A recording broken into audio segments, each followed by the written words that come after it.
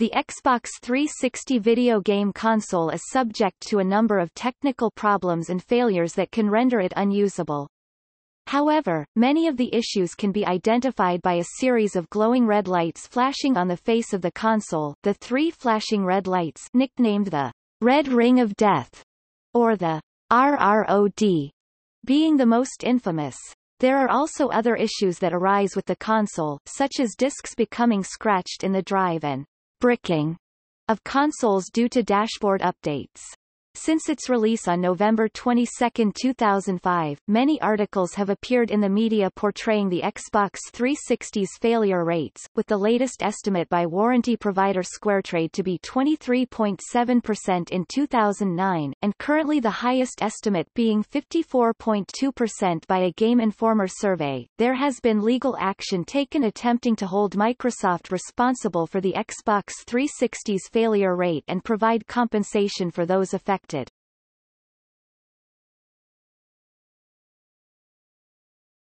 Topic: General hardware failure. Errors. 3 flashing red lights around the Xbox 360 power button instead of the 1 to 4 green lights indicating normal operation represent an internal problem that requires service. This error was soon nicknamed the Red Ring of Death, echoing Windows' blue screen of death error.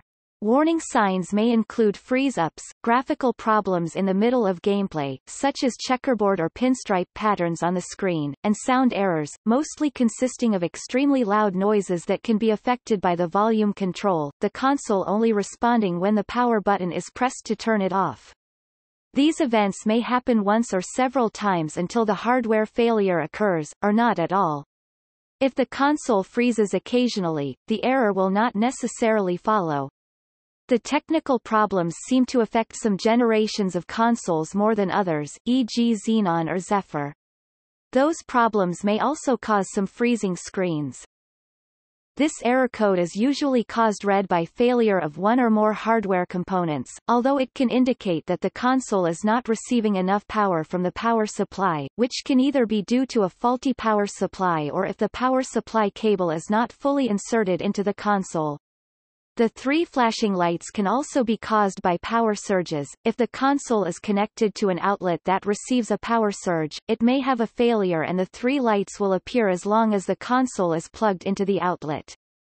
Turning off the console, unplugging all power cables and plugging them back in, and restarting the console may fix this issue in some cases. Distinct from the general hardware failure is a similar-looking, but much less serious, error warning where 4 red lights appear, in which case the console does not detect an AV cable is plugged in. However, this error code is not generated on models equipped with an HDMI output. The 4 lights can sometimes also be seen when power surges or very brief power outages occur while the console is running, in which the console needs to be unplugged and plugged back in again to reset the error. 2 red lights appear when the system is overheated. On the Xbox 360S model, the power button utilizes a different design that does not incorporate the same style of lighting that past models used. A flashing red light means that the console is overheating, similar to the 2-light error code on the original model Xbox 360. However, an on-screen message also appears, telling the user that the console will automatically power off to protect itself from overheating. A solid red light is similar to the 1-light error if an EXX error message is displayed and a 3-light error code if the error message is absent.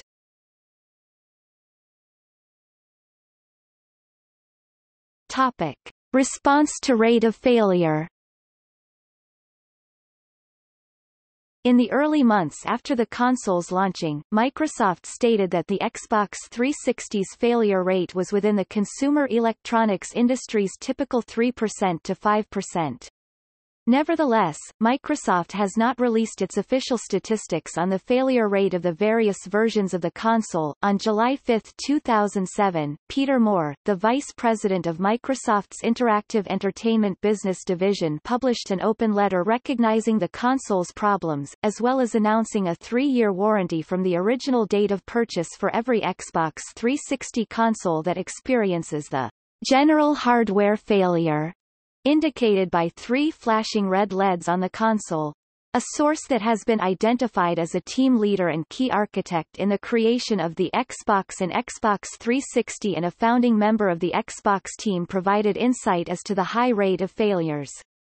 The interviews suggest that Xbox 360 units that fail early in their life do so because of problems in the system design, parts supply, material reliability, and manufacturing issues as well as a system not tolerant to faults. These issues were alleged to be the end results of the decisions of management in Microsoft's Xbox team and inadequate testing resources prior to the console's release. A second source cited that, at one time, there was just a 32% yield of one of the test production runs. 68 of every 100 test units were found to be defective. Years after leaving Microsoft, Moore recalled preparing to tell then CEO of Microsoft, Steve Ballmer, of his planned response to the incident. "We've got to tell Steve, here's what we have to do. We need to FedEx an empty box to a customer who had a problem. They would call us up, with a FedEx return label to send your box, and then we would FedEx it back to them and fix it. I always remember $240 million of that was FedEx. It was sickening. I was doing a lot of interviews. We couldn't figure it out. There was a theory. We had changed our solder, which is the way you put the GPU and the fans, to lead-free. We think it was somehow the heat coming off the GPU was drying out some of the solder, and it wasn't the normal stuff we'd used, because we had to meet European standards and take the lead out." He said, "What's it going to cost?" I remember taking a deep breath, looking at Robbie, and saying, "We think it's $1.15 billion, Steve." He said, "Do it." There was no hesitation. If we hadn't made that decision there and then, and tried to fudge over this problem, then the Xbox brand and Xbox One wouldn't exist today. On February 8, 2008, during the Game Developers Conference 2008, Microsoft announced that the failure rate has officially dropped, but without mentioning any specifics. The same month, electronics warranty provider SquareTrade published an examination of 1040 Xbox 360s and said that they suffered from a failure rate of 16.4%, 1 in 6. Of the 171 failures, 60% were due to a general hardware failure and thus fell under the 3-year extended warranty. And of the remaining 40% which were not covered by the extended warranty, 18% were disk read errors, 13% were video card failures, 13% were hard drive freezes, 10% were power issues and 7% were disk tray malfunctions. SquareTrade also stated that its estimates are likely significantly lower than reality due to the time span of the sample, 6 to 10 months, the eventual failure of many consoles that did not occur within this time span and the fact that most owners did not deal with SquareTrade and had their consoles repaired directly through Microsoft via the much-publicized extended RROD warranty. People who experience the problem will find that they have to send the Xbox 360 away for repair or replacement and it may take up to 3 weeks to repair or replace. During the time of the Xbox being replaced, Microsoft and UPS will keep the clients updated with the current status of where the Xbox is and whether it is being repaired or replaced. On October 17, 2008, a class action lawsuit was filed in California against Microsoft over the RROD problem. On August 28, 2009, SquareTrade published a report saying that early indications point to the RROD problem abating in 2009.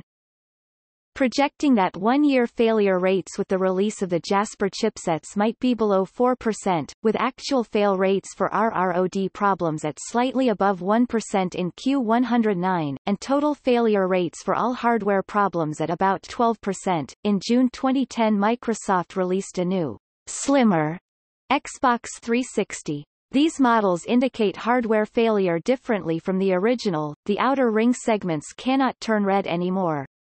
Microsoft has said that henceforth errors will be displayed by the center of the power button changing from green to red. Additionally, Microsoft will no longer give a 3-year warranty for general failure errors, because the Xbox 360 Slim constitutes a whole new design.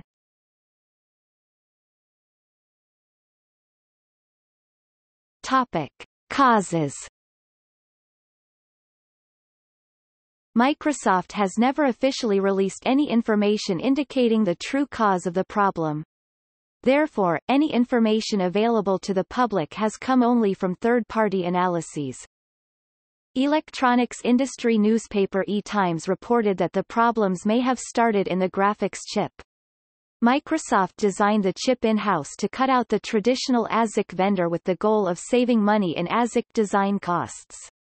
After multiple product failures, Microsoft went back to an ASIC vendor and had the chip redesigned so it would dissipate less heat. German computer magazine C blamed the problem primarily on the use of the wrong type of lead-free solder, a type that when exposed to elevated temperatures for extended periods of time becomes brittle and can develop hairline cracks that are almost irreparable.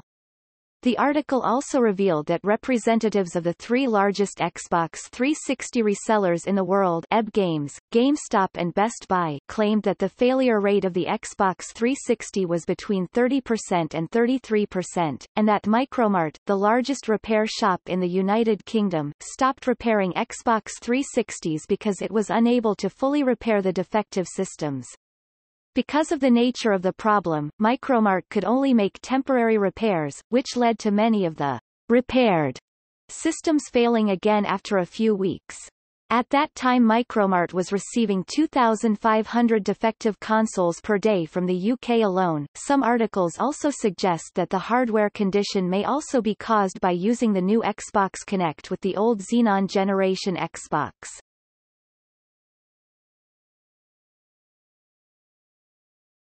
Topic: Scratched discs. Almost at the same time the Xbox 360 was released in late 2005, customers began reporting circumferential scratches found on discs used in their Xbox 360 consoles. Almost 2 years later, in February 2007, the website The Llama's Adventures investigated the matter and concluded that some Xbox 360 disk drives lack a mechanism to secure the disk solidly in place. Tilting or moving consoles with these drives, when operating with a disk spinning inside, can potentially cause damage to the disk and in some cases rendering the disk unplayable as a result. Disks have also been scratched by stationary consoles during normal use. One side of the disk can also be scratched by the disk tray if it malfunctions by closing with the disk in an odd position. Also, technical engineers already knew about the problem before release confirmed this with Microsoft with a list of solutions. According to Microsoft, decreasing the disk rotation would cause games to take excessive amounts of time to load from the disk, and adding a bumper in the disk tray would cost 25 cents per console, a total of about $11 million, and causing a delay of the Xbox 360 release. In 2005, they were accused of many technical Xbox 360 problems and a poor lack of solutions and warranty. According to reports in news media, the new Xbox 360's design still scratches discs when the console is moved while spinning in operation. However, the Xbox 360s and Xbox 360e ships with a sticker informing users that moving the console while powered on poses risks, effectively removing responsibility from Microsoft.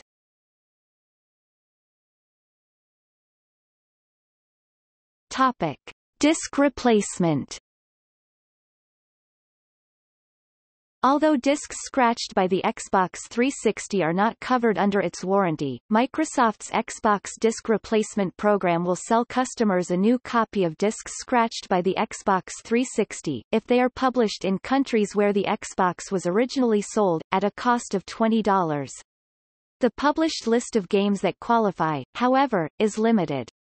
Halo 3 Limited Edition was replaced at no cost until February 1, 2008 according to the Xbox Disk Replacement Program's main site. Other publishers can be contacted directly for a disk exchange, but it is unclear whether they will replace disks at no cost. Game publisher Electronic Arts details a specific program for this problem which requires the disc and original receipt. Also, the game must be purchased within 90 days of the request for a replacement disc, or will request a replacement charge of $20 or $25. In December 2005, shortly after the Xbox 360's release in the United States and Canada on November 22, 2005, and around its release in Europe and Asia in early December 2005, reports of unidentifiable noises from the Xbox 360 were appearing on Internet message boards. In response to the problem, Microsoft offered in December 2005 to replace only the Perfect Dark Zero video game, even if it was not the game that was scratched. The scratched disc problem reportedly affected only a small percentage of Xbox 360 units, however it became apparent in December 2005, through message board reports and growing media coverage.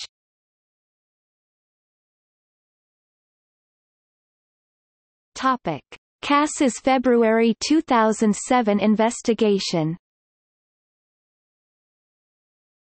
The Xbox 360 scratched disc problem received little media coverage in 2006, however, in February 2007, the Dutch television program Kassa investigated several complaints from Dutch consumers about circular scratches made in their Xbox 360 discs. Some of these consumers claimed that their discs became unreadable.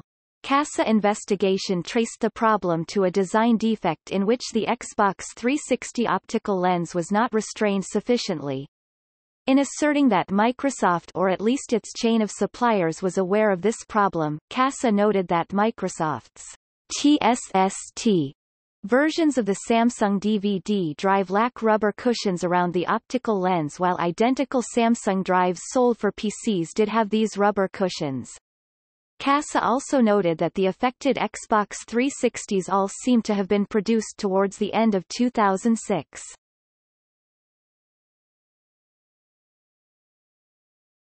Topic: Kassa's April 2007 investigation. During the February 2007 investigation report, Kassa stated that either not all Xbox 360s without protective pads would spontaneously scratch discs, or that the complaints were from Xbox 360 users who had moved their Xbox during use, or who used an unstable setup. Kassa's February 2007 investigation left open the question of whether consumers contributed to the rounded scratch problem by moving their Xbox 360 TSST version during the playing of a disc.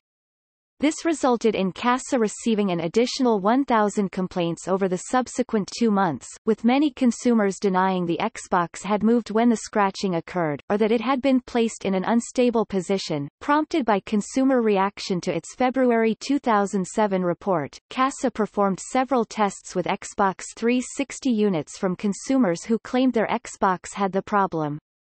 Kassa stabilized these consoles and positioned them at a location remote from contact by anyone. The results of the laboratory conditions test revealed that one of the 9 tested Xbox 360 units had spontaneously scratched a disc after 5 hours of gaming. The consoles were also tested standing upright, and the test revealed that 3 of the 9 tested Xbox 360s significantly scratched discs. The video of the complete investigation, meticulously documenting the methodology, and all the relevant details of the tests, was made ready to be aired on April 14, 2007. The videos are also distributed with English subtitles. For those that are not Dutch, note that Kassa has produced and uploaded these videos itself, and therefore it is not a copyright violation to reproduce these links here. They can also be found on the Kassa website together with some press information about the case in English. The test setup details can be found online, and the complete movie of the Kassa TV program meticulously documenting the methodology used for the test can be found online in Dutch weeks before it aired. However, Kassa solicited input from Microsoft Netherlands. One day before the airing of the April 14, 2007 show, Kassa received a response from Microsoft Netherlands stating that, as a result of regular use it is possible that scratches on discs can arise, and that Microsoft Netherlands would seek a solution for the Dutch customers with this problem. Additionally, Microsoft released the following statement 10 days after the show, on April 24, 2007. Due to the fact that we did not participate in the experiment done by Kassa and have little insight into the methodology that was used, we cannot comment specifically on the outcome. While we are aware that disks can potentially be scratched through normal wear and tear, we have not received any widespread reports of the issue highlighted here. That said, it is important to us that all of our customers have the best gaming experiences possible, and these claims are obviously very concerning to us. We encourage any Xbox customer who believes that their discs have been scratched in the same manner as identified by Kassa, to contact us. We will examine the console and make appropriate repairs if necessary in order to restore the console to full working order, as well as provide customers with information on how to obtain replacement discs should they need them. Microsoft Netherlands now accepts these complaints from users while within the warranty period, and offers to replace the Xbox 360 free of charge. Whether Microsoft Netherlands will also replace scratched discs is still unclear.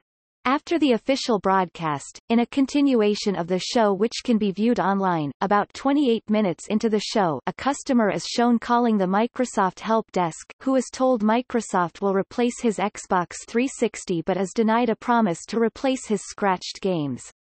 There are reports from some other regions that Microsoft will replace scratched discs if published by Microsoft.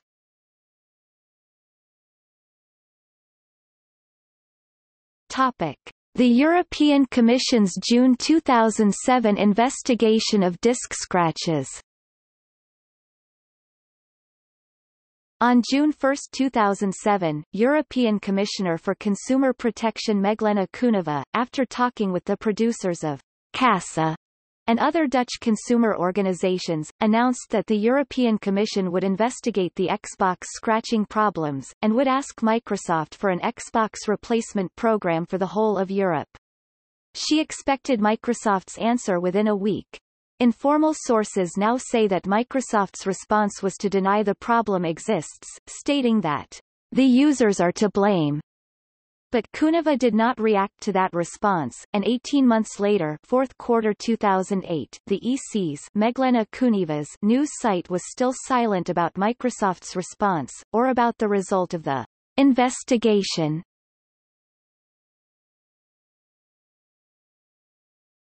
Topic: Lawsuit.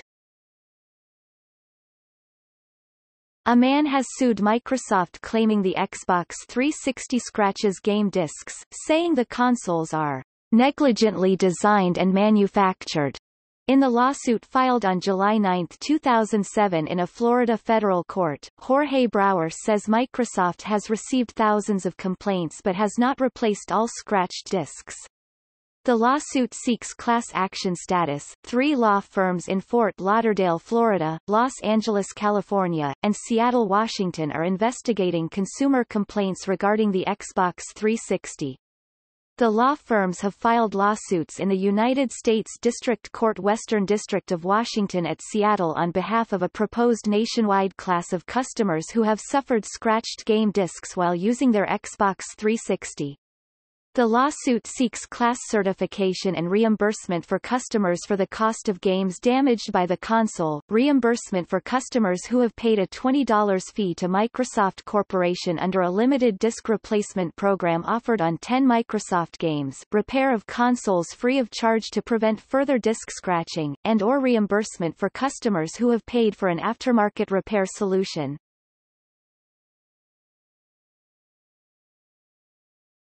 Topic: BBC Watchdog investigation of Xbox 360 disc scratches 2009.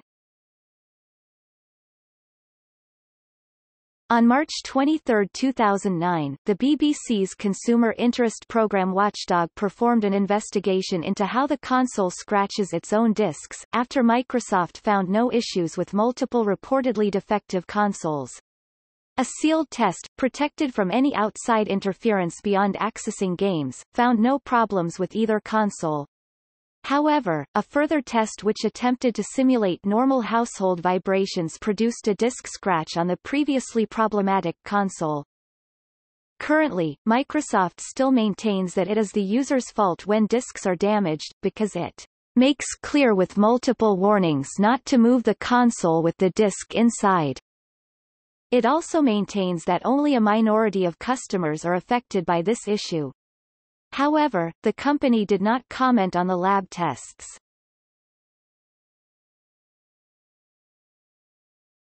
Topic: Other.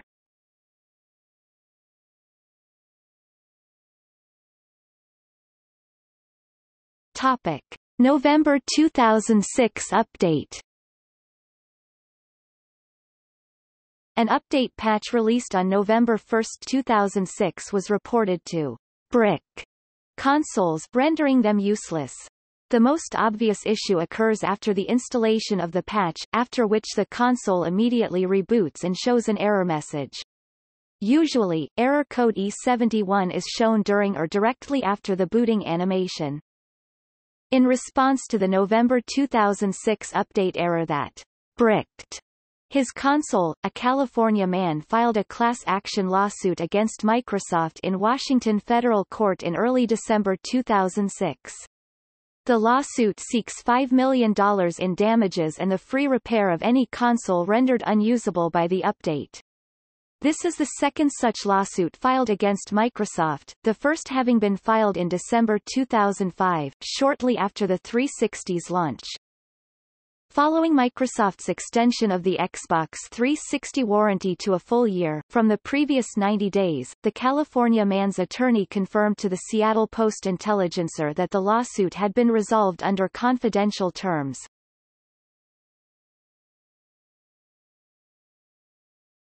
Topic: Video failure. In mid-2007, technology and gaming blogs began reporting about new problems with the Xbox 360 losing video output. The problems are characterized by a blank, staticky, or grayscale video output with a proper functioning audio output and no flashing red lights on the console. The complete video failure is sometimes preceded by other graphical glitches such as an irregular saturation of green and/or red colors. Others have complained about not being able to view certain movies, DVDs on their HD TV using the HDMI cable. This is likely caused by the HD TV being non-HDCP compliant.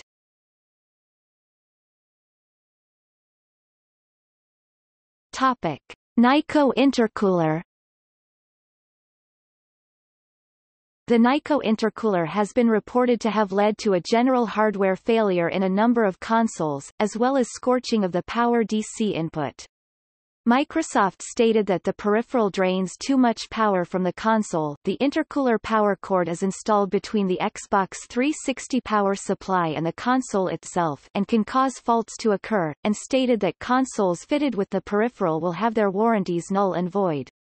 Nyko has recently released an updated intercooler that uses its own power source. Nyko claims this problem no longer occurs with new versions of this cooler. However, Microsoft still considers it an unlicensed add-on and will void the warranty of machines showing signs of its use.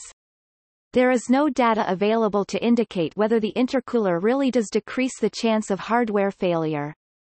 However, if the intercooler fails, it can cause more overheating problems. The intercooler can also melt itself onto the 360, melt the power cord inside of itself, or make itself extremely hard to remove.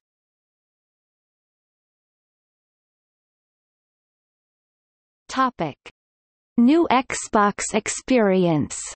Update issues. On November 19, 2008, Microsoft released the New Xbox Experience (NXE). This update provided streaming Netflix capability and avatars. However, some users have reported the update has caused their consoles to not properly read optical media. Others have reported that the update has disabled audio through HDMI connections. A Microsoft spokesperson stated the company is Aware that a handful of Xbox Live users are experiencing audio issues, and are diligently monitoring this issue and working towards a solution. Microsoft released a patch on February 3, 2009 for the HDMI audio issues.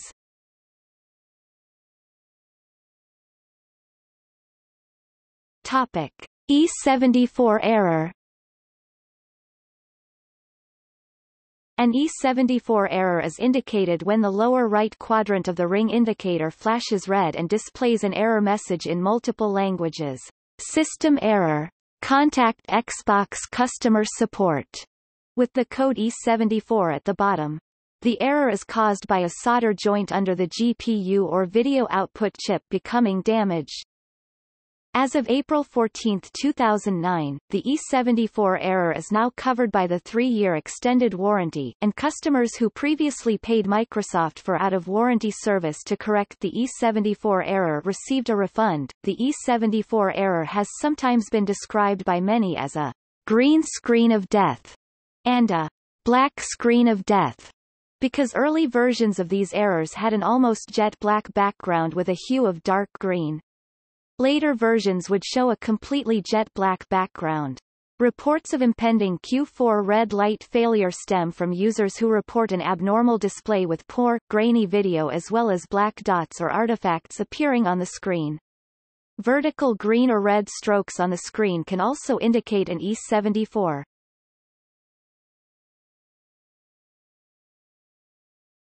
Topic: Secondary error code.